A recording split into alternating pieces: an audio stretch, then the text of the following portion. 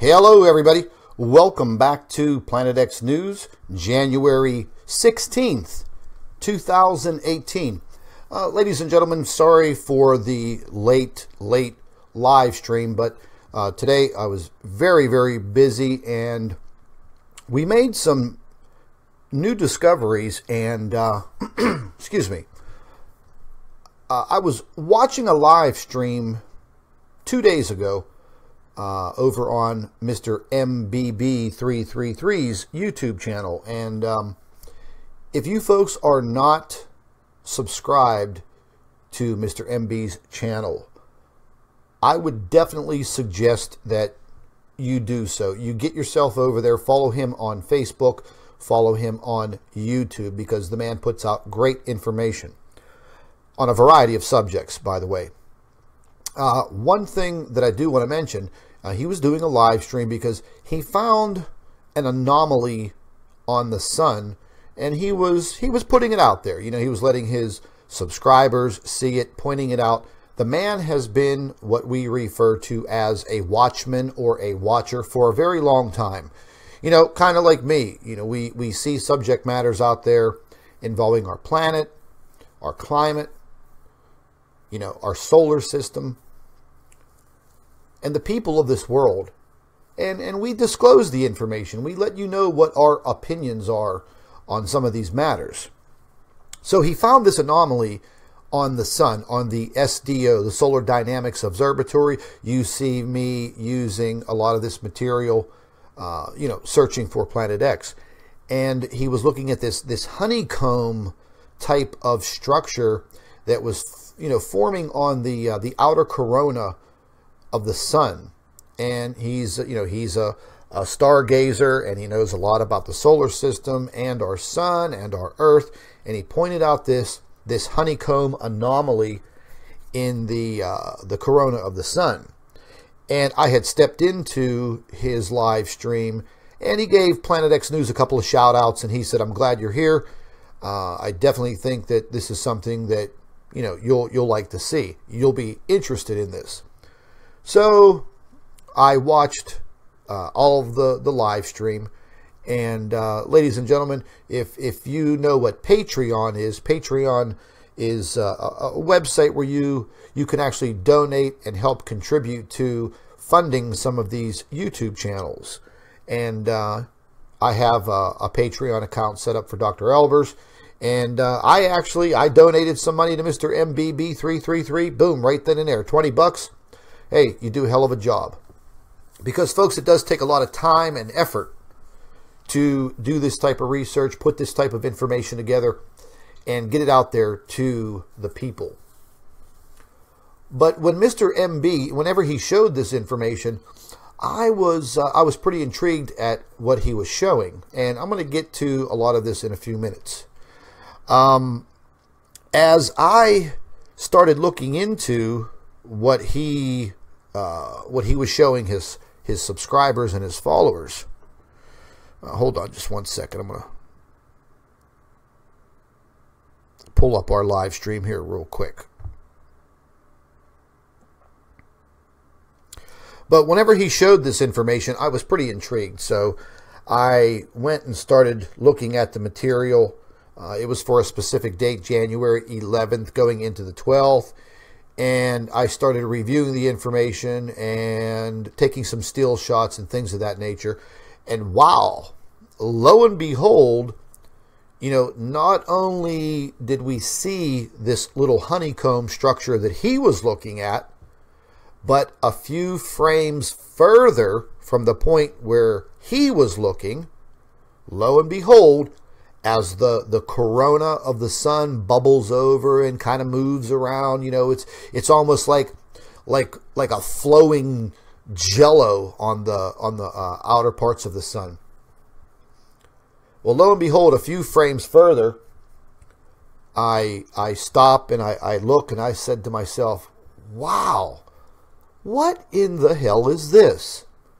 You know, ladies and gentlemen, nature itself, as they say, nature doesn't often create perfect 90-degree angles. And nature doesn't produce perfect spheres, especially on our sun. Our sun is in constant internal motion as well as external motion. So for the sun to produce perfect spheres within itself, like as in impressions, ladies and gentlemen, that is pretty much impossible.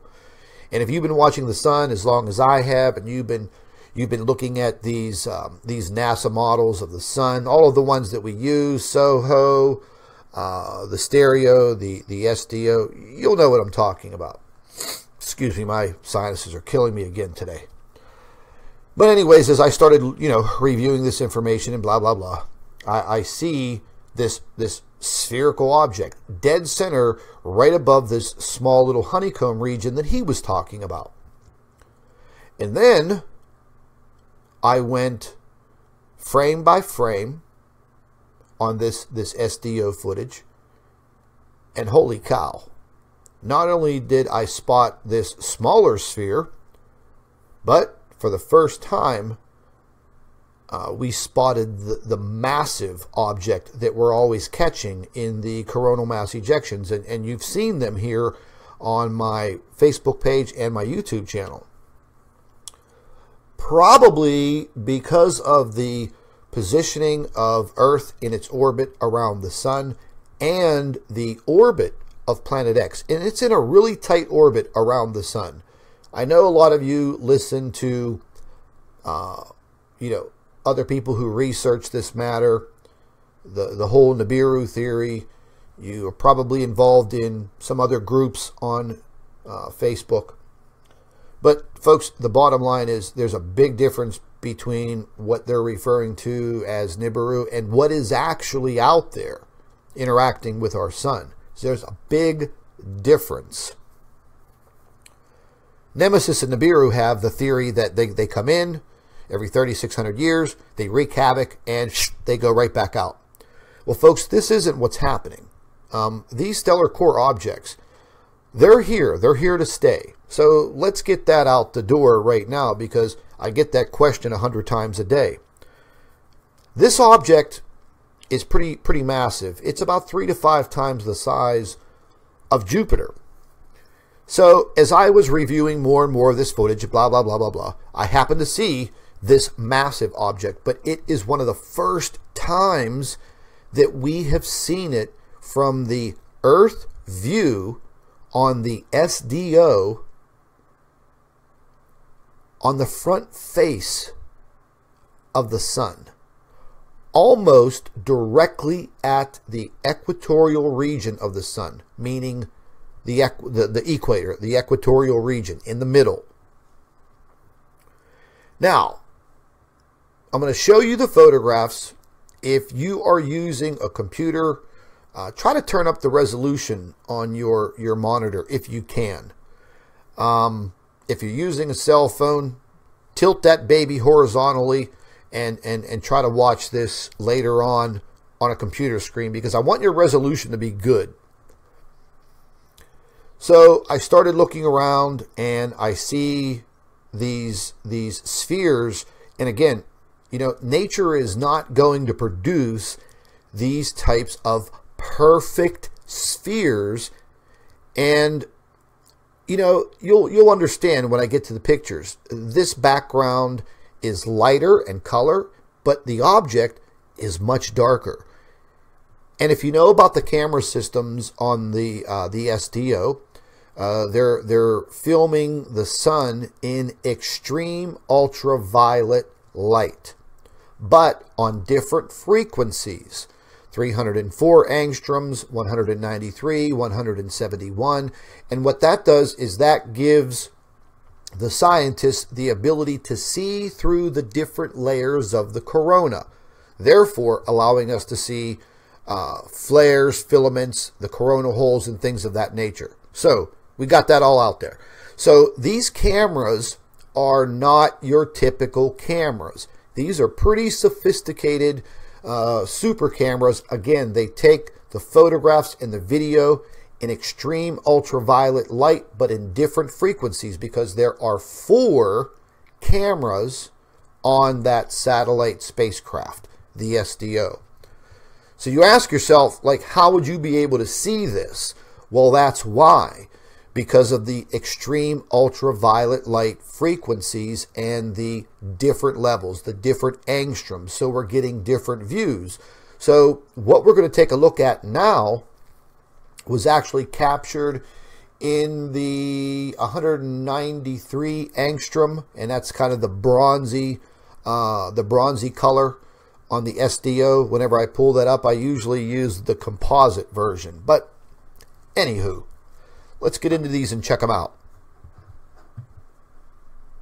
And again, I'm going to leave them up here, and I want you to pay very close attention because you're going to have to concentrate just a little bit. So they're not the best of photographs, but what I'm about to show you just kind of took a keen eye to notice this. And if Mr. MBB, if he would have never pointed out this honeycomb looking structure, I would have never seen this, because that's how disguised it is in the sun's corona.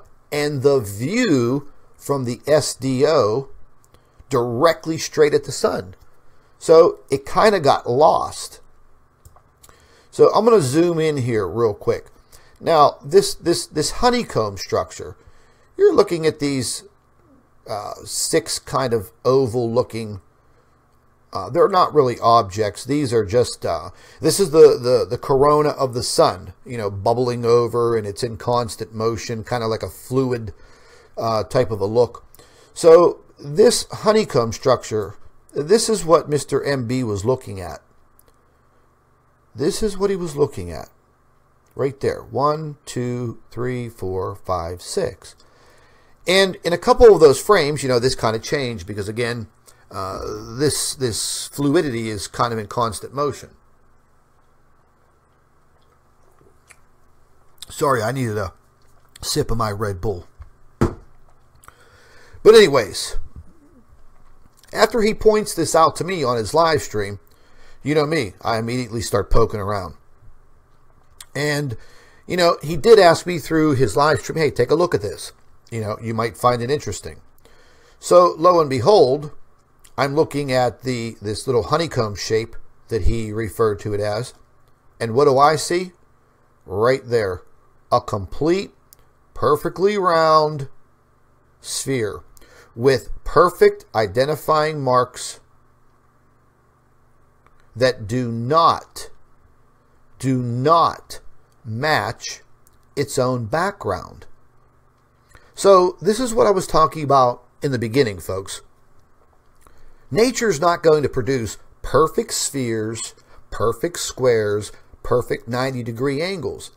You know, even in space, it just does not happen. So whenever you're looking at the jumbled mess, just take a look at it. Oops. So if you just take a look at it, I mean, you can see. I mean, do you see a bunch of 90-degree angles? Do you see a bunch of perfect spheres other than the sun itself? So you would actually miss this. I probably wouldn't even noticed it. So something like this just doesn't belong in the picture. That's just the easiest way that I could express it. So as I pan in, and I had to run this through some different filters. Other than that, nothing else has been done to these screenshots. So again, right dead center in the middle of your screen,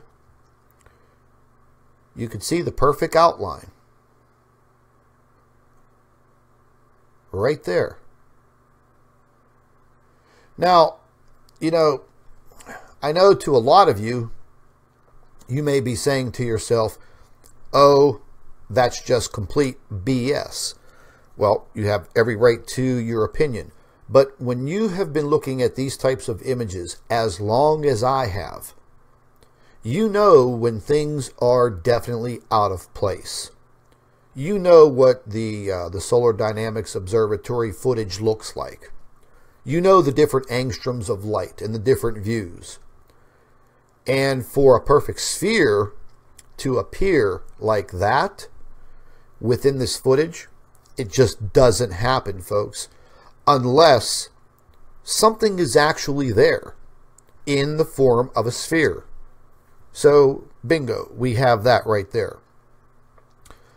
So, I wanted to take it another level, and, we started taking X-ray photographs of this portion of the SDO, and this is the X-ray photograph right here.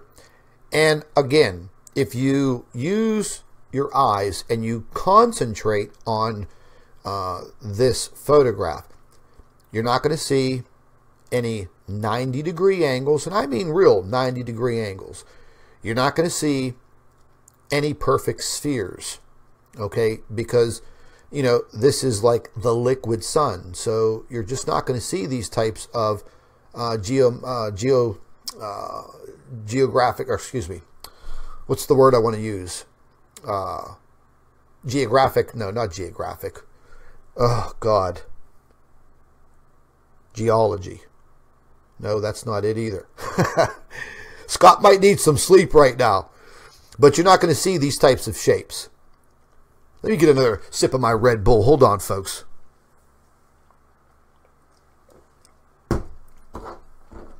It's not too often I get tongue-tied. But anyways, on this view, you're not going to see any of these perfect shapes. So as we got the X-ray view, we started rolling into the area that we wanted to see.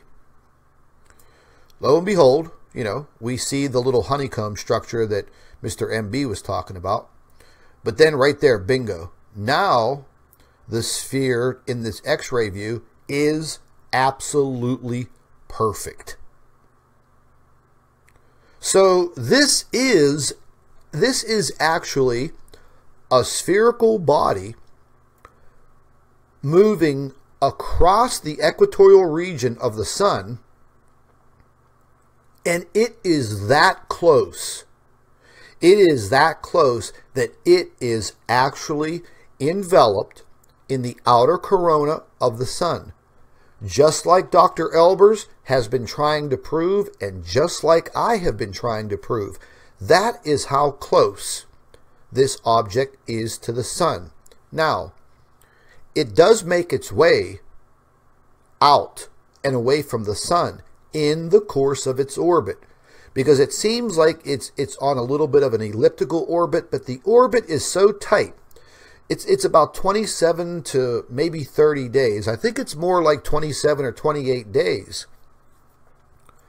That is close to the actual rotation of the sun, because the sun rotates. We move around the sun. And this is the first time that we've actually captured this object on the front face of the sun that we see. So I don't know if that makes sense to any of you. But again, you look at this and you say to yourself, okay, now that is an absolutely perfect sphere. It doesn't look like an egg. It doesn't look like an oval. It's not a paperclip shape. It is perfectly spherical. Now, how do we know? Is because we measured from here to here. We measured from here to here. And this object is damn near perfectly spherical all the way around. It's not like this blob right here. It is perfectly spherical. Just take a look at that for a minute.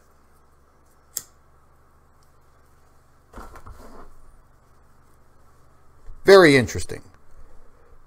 So, after we looked at the X-ray image, and also, I had to turn each one of these screenshots into higher definition. So, we are actually able to see this object perfectly.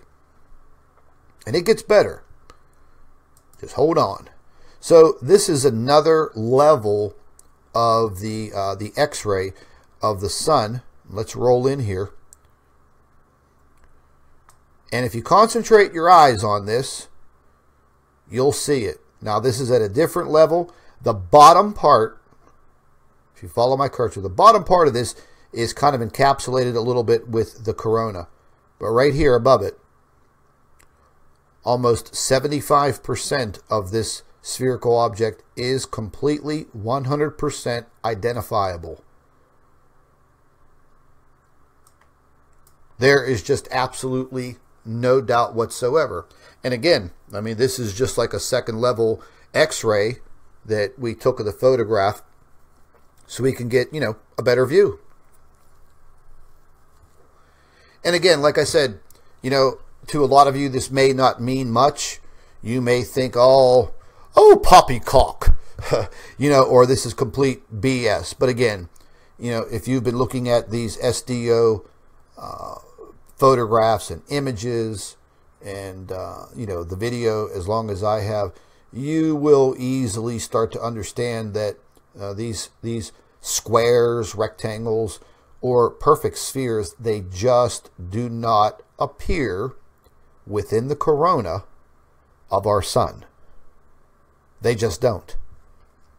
So let's move on to the next picture. Now, as I got away from the other photograph, I advanced into the next day. So that was on the 11th. I went through the 12th. And as I got through part of January 12th, I said to myself, what is that? What is that? So, you know, what you're looking at on your screen right now, folks, doesn't look like anything to you. But again, my eyes are trained pretty well on all of these NASA models. What I was actually looking for was this large plasma river or plasma jet. I showed you guys yesterday on a few pictures I dropped on the Planet X News Facebook page. This long plasma river or plasma jet, this thing was over 400,000 miles long, and it is directly Earth facing. So this right here, this is what I was looking at. That's what I wanted to see. But then I said, oh my God, what in the hell is this? Another huge sphere. Look at the size of it. Look at the coloration, and then look at its background. Look at the coloration of the sphere. Look at the background. Look at the stripes. Clearly defined. Clearly defined. There are clearly defined stripes going in the opposite direction of what is happening on the sun. Right here, you see this huge white spot. This white spot was thought to be possibly a sunspot, but it doesn't show up. What this possibly is some type of, it can possibly be a massive volcanic eruption, but there is energy coming from this big sphere. There is a massive amount of energy coming from this sphere right here in this region. And we have actually captured photographs, not as good as this, but pretty close to this object having some type of its own flaring, its own eruptions. And take into consideration, folks, this object is within the outer corona of the sun, which is extremely hot. The outer corona of the sun, we're talking millions of degrees possibly. It is actually hotter than the internal parts of the sun. So this is something that may be occurring as this object is moving by. You know, we're seeing a lot of disruptions, a lot of things happening on our planet.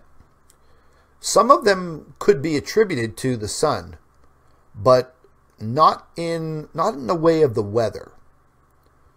So if we are actually looking at the sun straight on, this is the view. Hold on one second. I'm going to show you something. Here, let's take a look at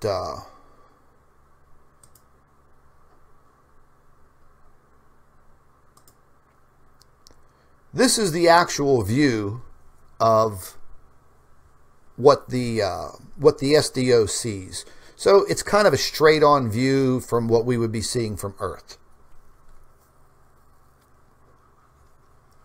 Disruptions from coronal holes, they come directly towards the Earth. All of that solar energy. Okay, but we haven't been seeing that much in the form of this solar energy. It's been kind of quiet. This big dark region right here, this is this massive plasma river that I was referring to, and this is what I was watching, because, you know, folks, that is plasma. There could be a massive filament or plasma release directly Earth facing. And this thing is approximately 400,000 miles long with a ton of energy in it. I mean, you know, we were looking at a nasty situation if something goes wrong while we're in this type of a view. And this structure is right here, right in our pathway, right in our face. Now, nobody talked about it, but I did. I looked up the information on this, and, you know, I think they first saw something kind of like this back in the, I believe it was the late 70s, was the article that I read, and this was hard to find information on these plasma rivers and these plasma jets, as they call them.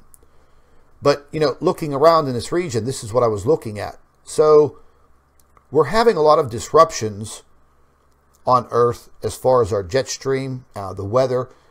There's a lot of us that believe the Earth is now tilting in a very severe wobble, possibly between another 5 to 8 degrees, therefore pushing the jet stream into erratic movements and pushing these polar vortexes all the way down into the United States and parts of Europe. If we go back and we take a look right where we were here in this photograph, this object is now Earth facing. So if this is our planet X, it's Earth facing, like right now. So we saw a pretty bad earthquake off the coast of Peru. I mean, we've seen some pretty rocking earthquakes over the last couple of days. And on top of that, we have seen 4 or 5 volcanoes that have been kind of dormant, unheard of, and now they're blowing their stack. So there is definitely something that Earth is in a line with right now that is causing a lot of this disruption. So I'm putting it together. This object is Earth facing as of the 13th. It's right here on the left limb of the sun. Now, it could be rotating and orbiting the opposite way, or it could be orbiting with the sun. I think that it is orbiting with the sun in the same rotation as the sun. I don't think it's going the opposite way. I think it's going the same way as the sun. So therefore, that would put this object almost towards the middle, about right now. We're at the 16th. This was 3 days later. It has probably made its way towards the middle. I correlated all of this information with what I'm looking at weather-wise and the jet stream over the course of the next week. It doesn't look good. It looks really, really, really bad for a lot of different reasons. And I'll go over that in a minute. But for your own eyes, I mean, do you actually think that this perfect sphere wrapped in the corona of the sun, do you actually think that that is part of the sun? Hell no. Then, when you see this, I notice that this plasma river that we were seeing stretching 400,000 miles across the front face of the sun, Earth facing, look very closely, folks. It's not coming from the sun. This plasma discharge looks like it is coming from this sphere. It is literally attached to it. Look, right here at the base. Look at that.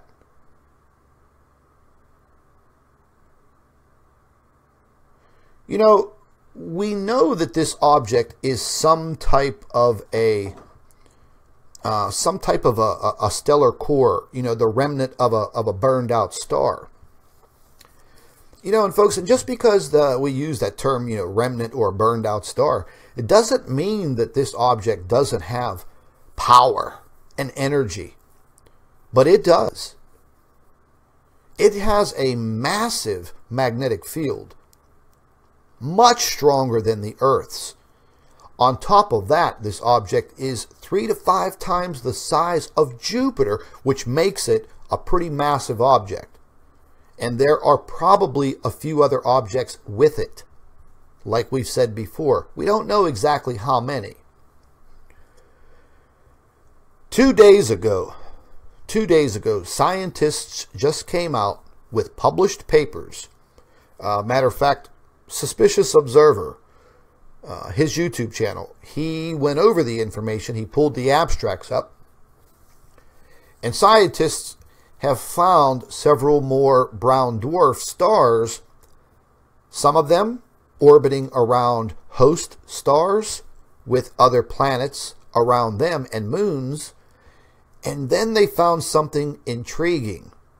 They found brown dwarf stars that are not orbiting any other star, but they were mini solar systems because they had planets and moons orbiting them. So these are some intriguing breakthroughs in real published science that what we theorize is 100% possible. Now, whether or not that object is a brown dwarf, we don't know for sure. Because, you know, we haven't been out there like NASA and tested the composition of this object. I'm sure they know by now what the composition is. But here's something else that's intriguing, folks. You know, they're getting ready to launch that one space satellite that's going to fly into the sun. Literally melt itself away.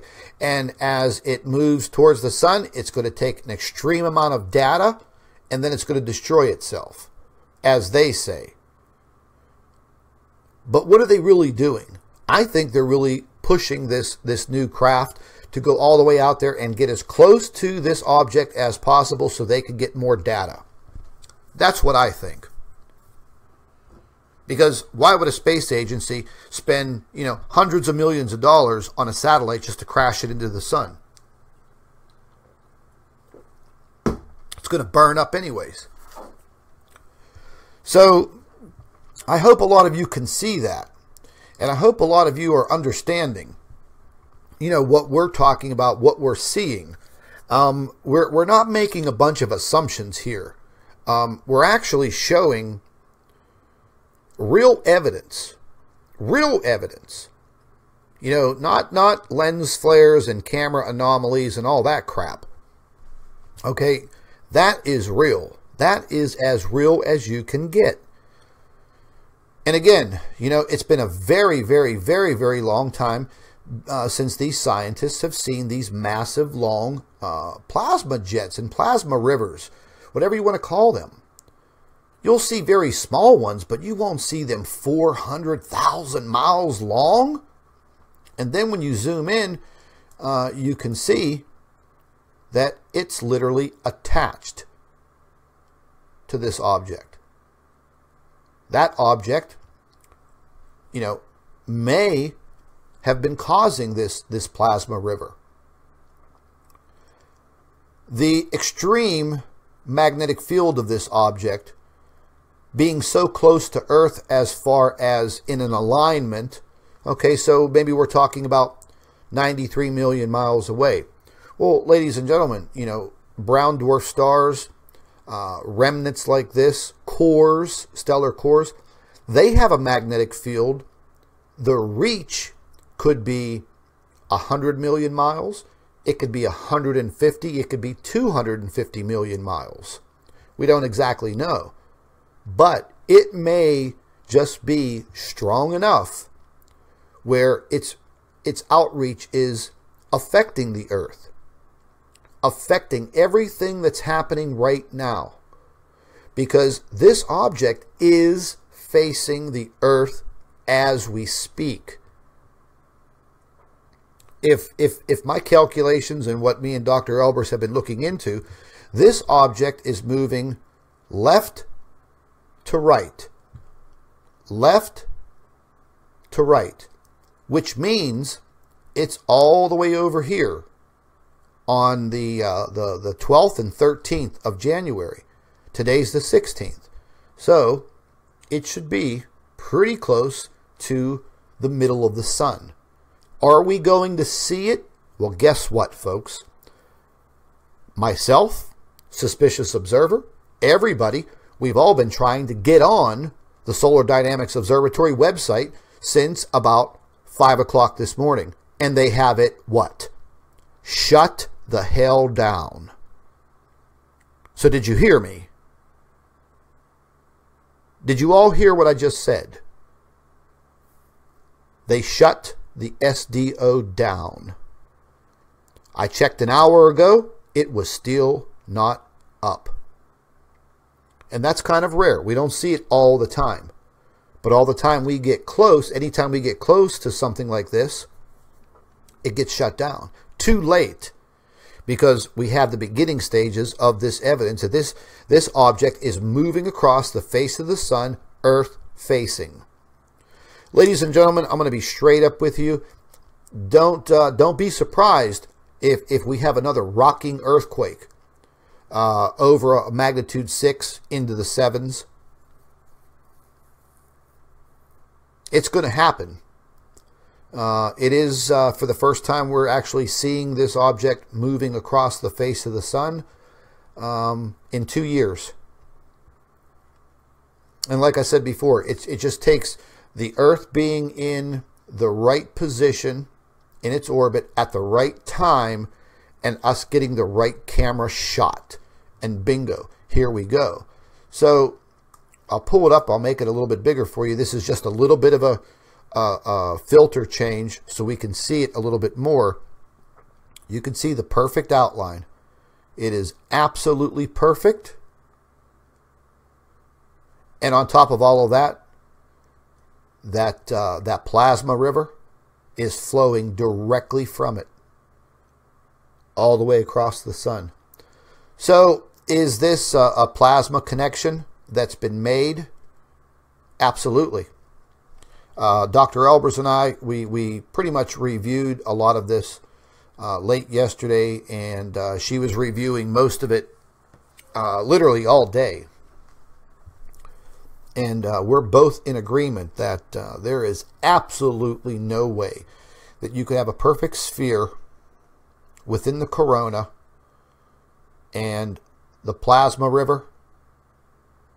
That just set it all off. We almost missed this. So I have some more color changes. And again, you know, we are trying to detect, is something off? You know, are we just, you know, seeing the bubbling surface of the sun? And again, as you make some color changes and you go into some different frequencies of light, well, you can see that it's a perfect sphere with its own outline. Now, you see some of this lighter pink color. This is the actual corona of the sun. This object is literally in the corona, the outer corona of the sun. We wonder why we see these coronal holes forming on the backside of the sun, rolling from the left to the right, and they're always coming in and becoming Earth-facing. This is probably the reason why. That this object is having that effect, a magnetic connection with the sun, and it's literally depleting the outer corona, the outer atmosphere of the sun, therefore opening up those coronal holes, therefore allowing the solar wind to just blast out of the sun. We were just in a solar wind stream that was clocked at 1.3 million miles per hour, impacting Earth the other day. So this is something that we have been seeing and noting and paying very close attention to for 2 years now. Things have gone to, okay, we have to watch this. And then, it moved up, whoa, things are starting to happen. And then here we are now 2 years later, and as I've been saying, things are going to get worse. We have to pay very close attention to all of this.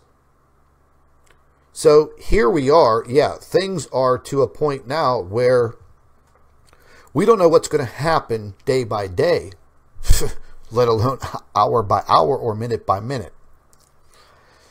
So, it's something that we definitely want to keep our eye on. I will be keeping my eye on it. You can guarantee that. But here is another change in the filter to, once again, give us a little bit of an X-ray type of a look at this. And, you can clearly see that plasma river. But lo and behold, as we have removed a little bit more of the outer corona of the sun, you can now see more of the perfect sphere. You can now see the actual stripes on this object, similar to Jupiter. You can clearly see those. Okay, so folks, once again, this object here, it doesn't match its own background. So I'll leave this up here for a second. You guys take a look. You can clearly see it. This is the corona right here that's kind of shadowing the lower, maybe 25% of Planet X, you want to call it, this stellar core. You can see the rest of it perfectly.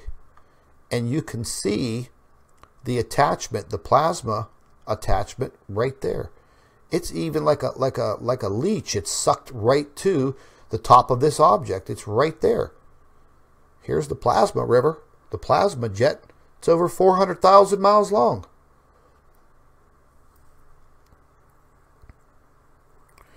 So let me ask you something, folks. Are you guys actually seeing what I'm showing you? Now, I don't mean the picture, because I know you can see it, but are you actually seeing what we have discovered? If you could all just, give me a thumbs up, a yes, a no, you're crazy, whatever. I'm going to take another sip of my Red Bull.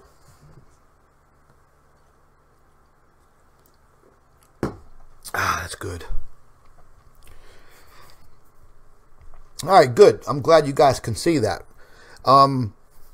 This is a bigger discovery for us because we really haven't seen this type of view like Earth facing.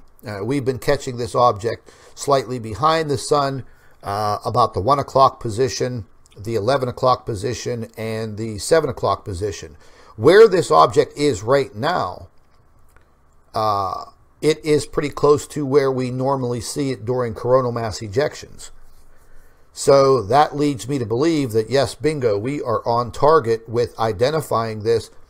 And, it's real suspicious that I start talking about this yesterday with Dr. Albers and, exchanged a few emails with her transmitting this information. And then, by early this morning, in the middle of the night, now the SDO website and all of the information is locked down, off freaking line. So we normally analyze the 48-hour loops, which is 2 days. So if this object was where it was at on the 13th, today is going into the 16th, then again, that must have meant this object was going to be dead center in the middle of the damn screen. And what? They took the whole site down because they don't want to show us that? I mean, that's what I think.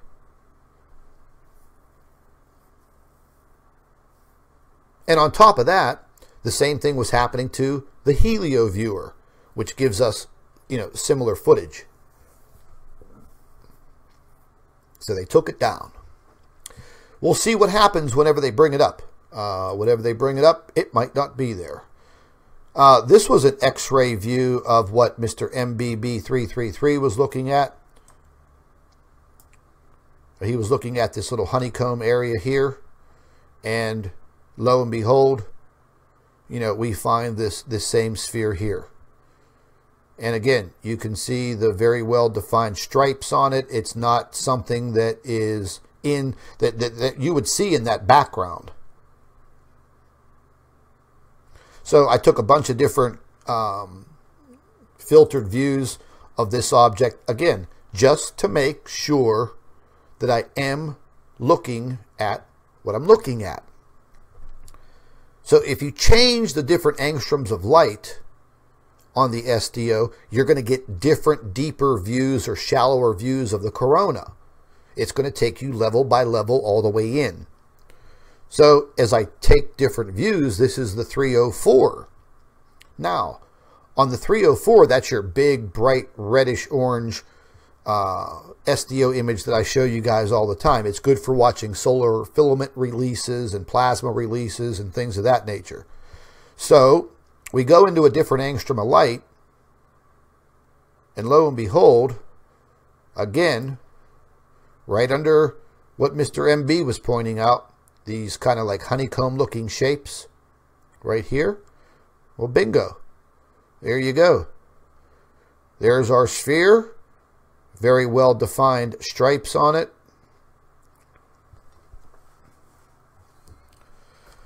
I mean, just take a gander at that.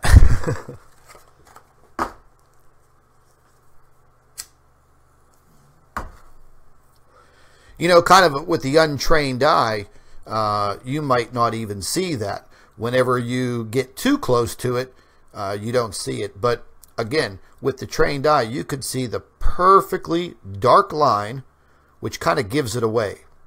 When you have that perfectly dark line around a sphere, I mean, that's showing you that it's not a flat surfaced object. This is a sphere.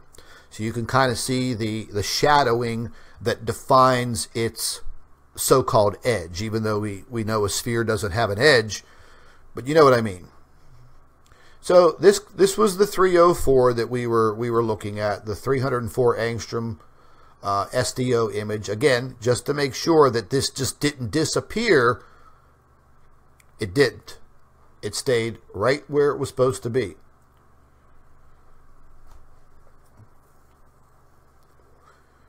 Now, getting into this image real quick, folks. I had a lot of people. I posted this early yesterday morning because a lot of people were, shooting me this same Core 2 and, C2 and C3 photographs from the Soho coronagraphs.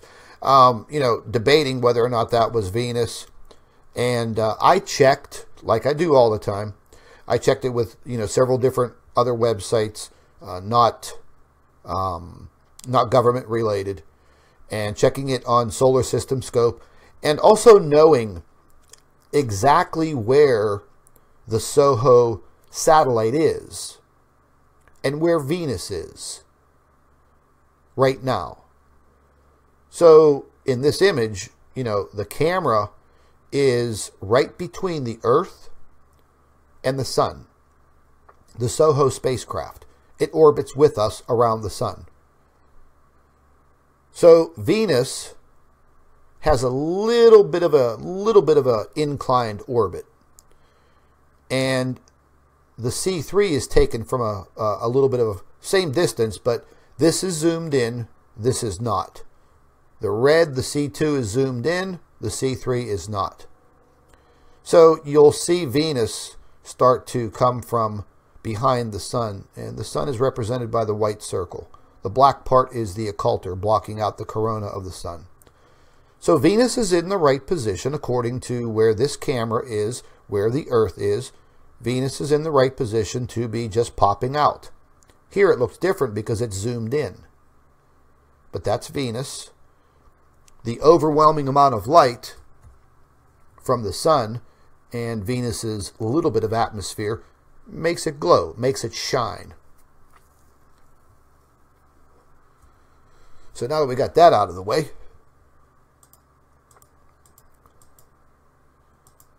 I think these were pretty incredible photographs.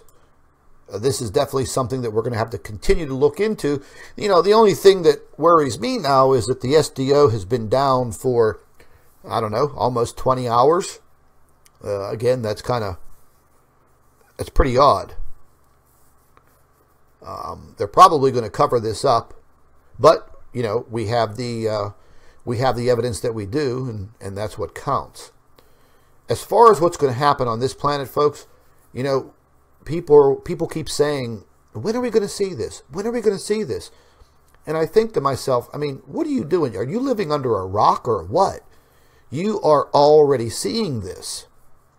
You're not just going to see the world come to an end because that's, you know, I mean, that's something that I don't believe is going to happen, but, you know, I could be wrong. We are already seeing cataclysms on this planet in higher numbers than we've ever seen before. Dormant volcanoes just, you know, coming to life, and coming to life immediately with eruptions. Earthquake situations, they're getting more severe. I was talking with Dr. Albers a good bit about this late last night and some of today. And she's doing some research right now, and she's putting a paper together related to the stresses on our tectonic plates and magnetic fields. So if this object in its position right now, it will have the ability to put additional pressure on our tectonic plates. But in the same aspect, folks, there's a high possibility that, you know, being this close to it at this point in time, and it's the first time I've seen this, you know, it does have the ability to latch on to what they consider our North Pole and pull on us. The Earth will try to keep itself in its position, but the magnetic field for X amount of days could possibly be tugging on the Earth. We really wouldn't notice it, but we're seeing these weird tidal changes. Water disappearing from beaches and bays. It happened again in Tampa, Ecuador, I think, and Brazil. And then you throw in the weather and this extreme jet stream. The jet stream is, I would say, 3 times its normal size. And the jet stream's very, very severe. And the jet stream is what's causing a lot of these problems. And we're going to go ahead and just jump into that real quick, and I'll let you guys go. Oh, where's my windy map? You know, I was checking into some more of the weather, and you know, we got an extreme amount of ice here in the Pittsburgh area because the temperatures, well, it was raining before that cold front moved in here, and it rained hard for probably 10 hours. It laid down a tremendous amount of water, and then all that water flash froze. There were some areas that had up to three quarters of an inch of ice embedded underneath all of that snow that came right after it. So we got about 4.5, 5 inches here where I live, just a little bit south of the city. So I was running this out today, and I was also trying to listen to some climatologist scientists talking about what they are seeing, and I just wanted to see if what I'm noticing, are they noticing it? We're not talking about climatologists and meteorologists that are on TV, because those ones that are on TV, they're not going to really talk hardcore about things that they're really seeing. So I looked at the jet stream. I pay attention to it. I'm watching it every minute that I can. So let's see here. We're going to move into the jet stream. Let's pull up the GFS model. And we're going to go up to the jet stream level 250 millibars right here. Now, this is 1 a.m. right now. If you take a look at this jet stream, it is probably 3 to 4 times the size that you would normally see it. It is completely out of position.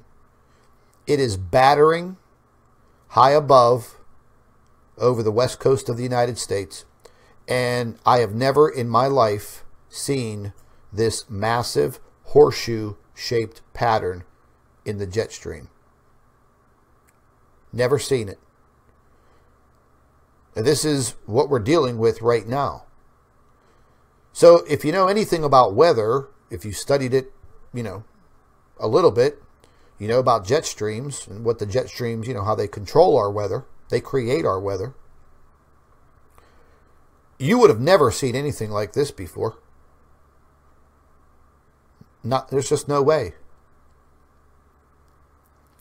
So you're taking a look at all of this air flowing across, and all of a sudden, bingo, it's going back up, warmer air up into the Arctic. Look at the temperatures up here.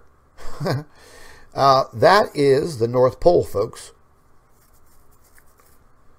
These are more moderate temperatures right through here. Look what's happening. Then you wonder why the weather is like it is. So I'm going to go ahead and hit play. I'm going to let this run out. And this is going to be for the next couple of days through Thursday, January 25th.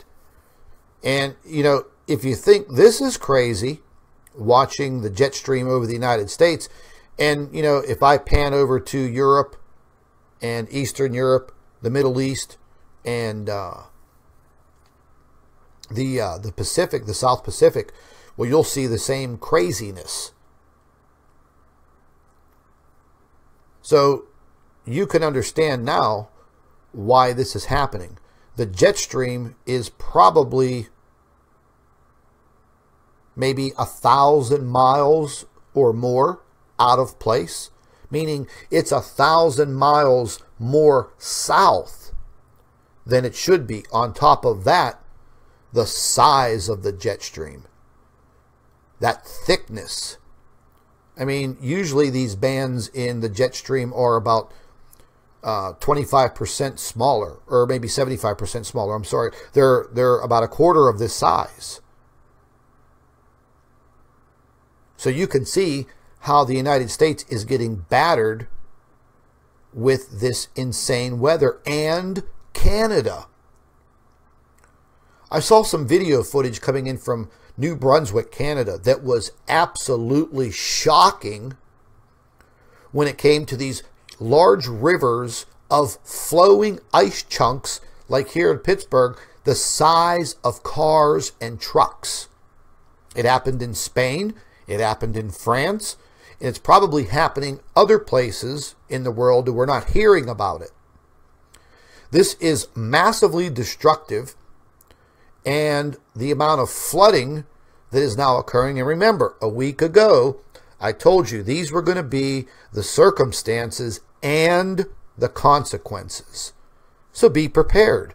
If you live in heavily flood-prone areas, be extra cautious because, folks, we're looking at the same type of setup that is coming with warmer temperatures, snow, freezing, warm temperatures, which is going to mean ice, thaw, flood, flood, flood. So let's go back here and we're going to take a look at the temperatures. We're going to bring our millibars right back down to surface temperatures. We're going to take our date slider. We're going to slide it back to today. And let's put a marker in here. Right here where I live. Come on now. 23 degrees. I have to move that down a little bit. Okay, so this is today. Now, you know this pink area is subarctic air. This lighter blue is really cold, and the pale blue here is just a little bit, just a tad warmer. The green areas, moderate temperatures in the high 30s, 38 to 45. Yellow, warm. Orange, pretty warm.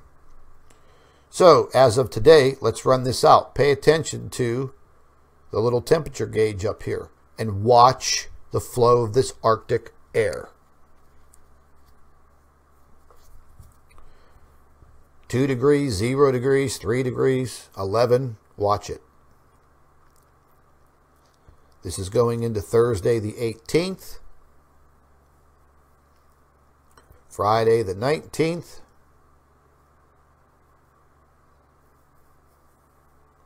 Look at the central part of the U.S.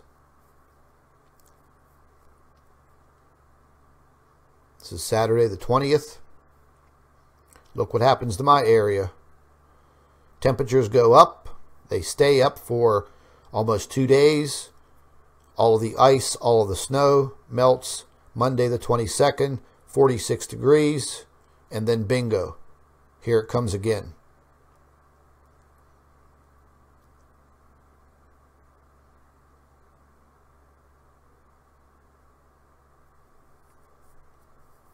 So, ladies and gentlemen, people may think that, oh, you know, this is just weather, you know, this is boring. No, it is not boring. If you think this is boring, you're completely crazy. These systems, the way that this is setting up, you may not be getting tremendous amounts of snow, but the ice cold temperatures and then these warmer temperatures, this freeze, thaw, freeze, thaw, freeze, thaw. This is going to create more of this flooding, more of these ice jams. Ladies and gentlemen, these ice jams are absolutely catastrophic. Man, they could do serious damage. If they plug up a bend in a river, you know, a curve, a bend in the river, if they plug it up like a dam, well, everything behind that fast-moving water is just going to flow over onto the shores. And people are going to get flooded out. So, you know, this is what we're looking at once again. And I'm using the GFS model. And this is, you know, this is what the meteorologists use. I'm not using anything different than what they are. But if you look at these temperatures, you know, I mean, they had a bunch of snow during this week. And all of these temperatures, if you want to look and see the snow that's coming in, these are bands of snow. Look at this. That's probably, what, 1,500 miles long? And it's curling in around up here at the Great Lakes. And I'm going to let this run through because you're going to see some really, really crazy looking vortexes up in here. You're going to see weather systems move across and slam into the West Coast. You're going to see more over here on the East Coast. Look at this. They look like hurricanes. And when you see the little white dotted area, that's snow.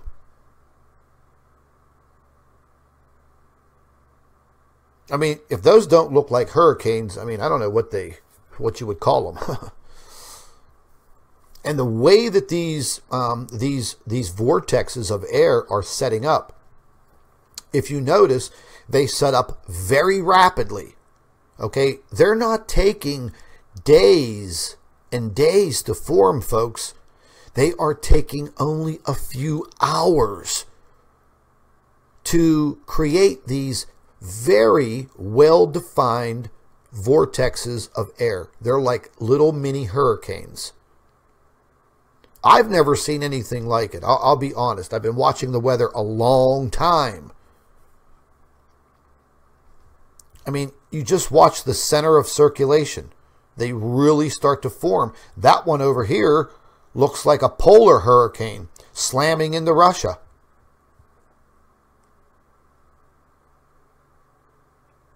I mean, look at this one over here in the Atlantic. I mean, we run out on Thursday, the 25th. It's when it stops. But you can see, I mean, this is going to be blasting the Pacific Northwest for days with snow coming in. And that's at the latter part of the week. But, you know, if you watch this, now the temperatures over here were warm. See the line of the polar air? Northern California, Nevada, Oregon, most of Washington, relatively moderate. Let's see what it is down here. 65, Nevada, 46, 36, 36. So then we go ahead and we run it out from today. And let's see the extremes of their temperature drops. 46, look at that. They're talking a lot of snow melt.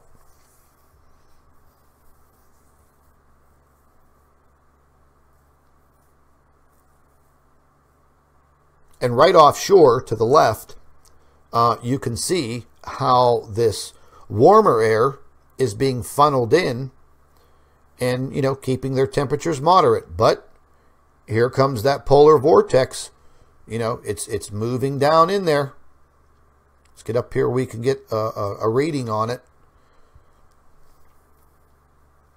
And then, you know, they're going to have some weather moving in. Whether it turns to, the rain turns into snow, that's probably going to, you know, wherever you live in that area of Washington and Oregon and Northern California, that's going to be the big change. And you can see now that's moving into Monday, Tuesday, Wednesday, Thursday of next week. So all the snow that has fallen in portions of Washington, Oregon, Idaho, Nevada, Las Vegas had some floods. Water is rushing down the streets. We may have some more situations that are going to brew in California. You know, with snow, rapid melt, and flooding. We may see it in areas of Utah and Colorado and Wyoming and Kansas. We may see it all the way across the United States, because that's where this line is dipping up and down and up and down. So, you know, one day you get 6 inches of snow, let's say here in the corner of Nebraska, just this little corner, get 6, 7 inches of snow. And then for the next 2 days, the temperatures are in the 40s. There you go. So what do you think is going to happen to all of that snow? It's going to melt. It's going to melt fast. What happens to the rivers and the streams? They can't take the water. They overflow. So we are not the only ones here in the United States that are having these issues. We're also dealing with some pretty extreme heat. You know, realizing that the southern hemisphere is in their summertime and temperatures get, you know, pretty warm. Let's take a look at some temperature readings in certain spots in South America. 102. Let's see what's going on in 99.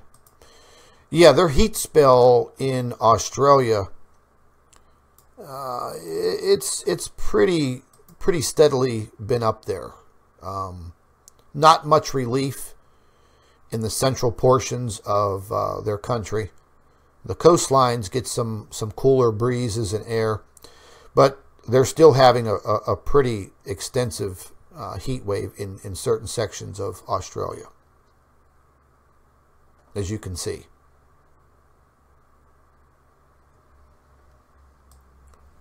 But, you know, there's some other countries, you know, up here in Eastern Europe and the northern parts of India are really, they're in the same situation as we are, folks. It gets warm for a few days. That polar mass comes down and it just wreaks havoc. Same thing's happening in Eastern Europe. Excuse me.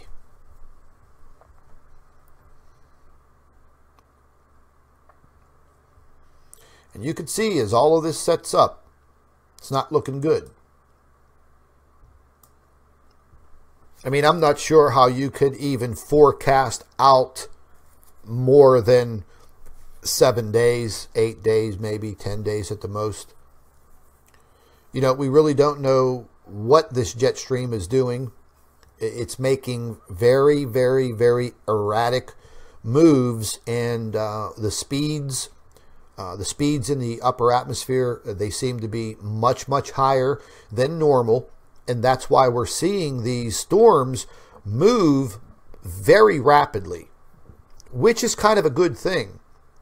Because if they would slow down, then they're going to produce longer periods of snow. When they slow down, that allows more of the hot air, the warmer air to get up in there and produce heavier snow. A lot of the snow that we've been seeing is real lightweight snow. I refer to it almost like sawdust. You know, you can literally blow it away. But sooner or later, you know, we're going to start getting these movements of warmer air up there, and we're going to get some of this heavier snow. And that heavier snow laying on trees, knocking limbs down on the power lines, power outages, things of that nature. So again, folks, you know, you got to be prepared for anything that's happening in your neck of the woods, whatever country you live in, whatever state you live in, whatever town you live in. You got to be a little bit prepared, because at any moment, you know, you could be at work doing your thing, you know, and the next thing you know, one of these systems moves in. You don't even know about it. And now you got to get on the road later on and go home after you're done working. You know, and we've already seen these instances all over the world happening with these, you know, 10, 20, 30, 40 car pileups. They're very dangerous. And there's a lot of people out there that are just, you know, completely stupid when they're driving. These tractor trailers that you see crashing into each other, one after the other, cars smashing, piling up. Yes, folks, people are losing their lives. So, you know, we're going to have to stay up on all of this. You know, all of this. One thing that I've been seeing a lot of you guys that follow me here on Facebook and YouTube. You guys are really getting into sharing the information, doing a little bit of your own homework, and forming this network worldwide. That is very important. And I'm seeing more and more of it every single day. And that's always been one of my goals, to see this network form. Fabulous, fantastic people coming together worldwide, regardless of religious beliefs, color of your skin, you know, whatever. People coming together worldwide, spreading the information and getting it all the way across our worldwide network. So, you know, hats off to all of you guys out there. I see more and more of it every single day. And, hey, that's a good thing. Definitely a good thing. But, folks, listen, you know, real quick, there was something I wanted to mention before I cut loose here. And just let me jump over here to Planet X News on YouTube. Hey, folks, listen, once again, if you're not subscribed to Planet X News, make sure you get over there, click the subscribe button, click on the little black bell, and set your notifications up. Make sure you're getting notified of videos that are up on Planet X News. They will always be shared on the Facebook page, but make sure you're subscribed. I'm going to jump over here real quick to Dr. Albers' channel. Dr. Albers has been, she's been doing at least 1 or 2 videos a day on different subject matters, doing a video answering questions. You know, she's getting a lot of questions, so she'll make a video about it and hopefully answer everyone's questions and maybe pique the interest of others. Well, we've been noticing now, excuse me, YouTube is starting to do what they did to my YouTube channel. All of a sudden, you know, Dr. Albers, her view counts have dropped about 50%. Things are definitely changing. They're monitoring what she's doing, and we saw YouTube, like, people are being deleted from their subscriptions to her channel. That's just not cool. You know, so they did it to me, and I notified you guys, hey, check to see if you are subscribed. There was a large number of you that came back and said, wow, I didn't even know that they unsubscribed me. Oh, you know, that's pretty bad, man. You know, and they're always being accused of this censorship. It's pitiful. But anyways, folks, to help Dr. Albers out and make sure that you are subscribed, go over to her YouTube channel and make sure that you are subscribed. You have to click on that little bell. Let me show you something here. This is their new deal, okay? People have been telling me that they have to click on that bell 3 or 4 times before this drop menu pops up. So when the drop menu pops up, you can click on all notifications, give me notifications occasionally, or none. So make sure you're clicked on all. Click over there and save it. But subscribe to her channel. Because, you know, as of right now, you know, her channel looks like they're doing the same thing to her that they did to me. And they're doing it to others. So get over there, make sure that you are subscribed, and watch Dr. Albers' videos. You know, some of them are anywhere from 10 to 20 minutes long. She's been covering a wide variety of topics, and she just doesn't pick an article and read it to you. Dr. Albers actually does research on all of her articles, and she writes the article herself.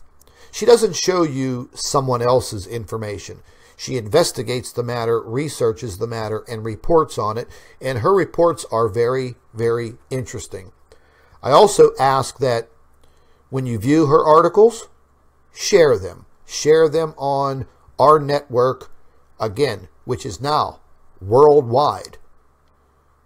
And you might pick up something, you might learn something from Dr. Albers' videos. I mean, I do. I pick up on a lot of things that that I didn't even know about before. And she picks some interesting topics to go into. Tomorrow, early afternoon probably, we're going to have a live stream with Dr. Albers. And we're going to go over this new find, and we're going to go over what she's been getting into in some of her reports, and I find them very, very interesting, folks. So again, make sure that you're subscribed to the doctor's channel. Make sure you watch her videos, and I'm sure that you could always take something away after watching her videos. So a lot of interesting things going on, folks. A lot of interesting things.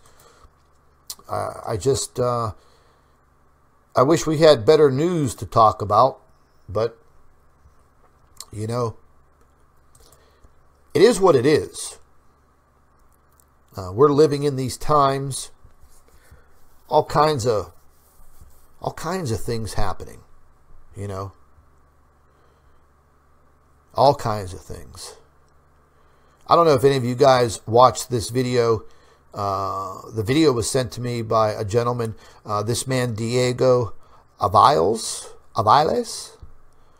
He was using his telescope taking this video of the moon, and he caught a UFO blasting off from the moon and heading away from it. I mean, it's pretty cool. It's pretty intense. I cleared some of the things up on the video, put it into high definition, and put it into a video format and uploaded it, because I'm a firm believer of UFOs and other forms of life out there. I mean, let's just face it. You know, all of this didn't happen on Earth from a bunch of aliens. Naturally, we have a supreme being in God, our creator. But, you know, who created the aliens? You know, but I thought that video was pretty interesting. Very, very credible. And it was actually dated for January 12th as he was viewing the moon from his telescope and using pretty sophisticated photography equipment attached to his telescope. One other thing that, again, we're keeping a very close eye on, that massive crack and fissure on top of Rattlesnake Ridge, right outside of Yakima, Washington. It's actually gotten bigger. There's more new footage of it. And folks, this is the video I was talking about that I put up a day ago about the 400,000 mile plasma river that formed on the sun. See, this is right when I was catching on to what was occurring. And then lo and behold, bingo, you know, we get that new discovery. You know, to give another big shout out to Mr. MBB333 for pointing that information out. So a lot of things happening, folks. You know, we're only halfway through this month, and I think things are probably going to get a little bit more interesting in the next 2 weeks here. You know, each and every day is going to be more and more interesting. So folks, real quick, please make sure you are subscribed to Planet X News and Dr. Albers' channel. If you're looking for her channel, if you come to Planet X News on YouTube, featured channels, her channel is right there. Okay? Right there. If any of you are on the Planet X News website, right here on the website, you have links for Planet X News, and you click on that, and it takes you straight to Dr. Albers' channel. Make sure you're subscribed and watch her videos. Share them. Get the information out there, and the world will be a better place. Hopefully. But listen, folks, if you get a chance to watch our live stream with Dr. Albers tomorrow, if you don't join in on the actual live stream, the video will be on our Facebook page. It will be on my channel, and it will also be on Dr. Albers' channel. So, you know, make the point. Go in there, watch the information if you get some time. Share it. And listen, folks, keep your eyes and your ears wide open. Keep sharing this information through social media, and we'll be unstoppable. That's what it's all about. There are people out there right now that are really, really trying to shut my mouth. They're trying to shut Dr. Albers up. Trust me. I'm not going to go into a bunch of this right now, but they are really, really trying to come after us in really, really bad ways. And they do not like the idea that our network of people, they don't like the idea of all of us coming together, becoming a little bit more stronger, a little bit more powerful each and every day, each and every week, each and every month. But you know what? That's just too damn bad. Too damn bad. But anyways, folks, I'm going to call it a night. I'm going to get some rest. Tomorrow's going to be a busy, busy day. All of you stay very, very safe. And I want to thank each and every one of you once again for following us and being a part of this information superhighway that we are forming, that we are paving the way, each and every one of us. So listen, folks, you all have a very, very good night. Don't forget, share this information. You all take care.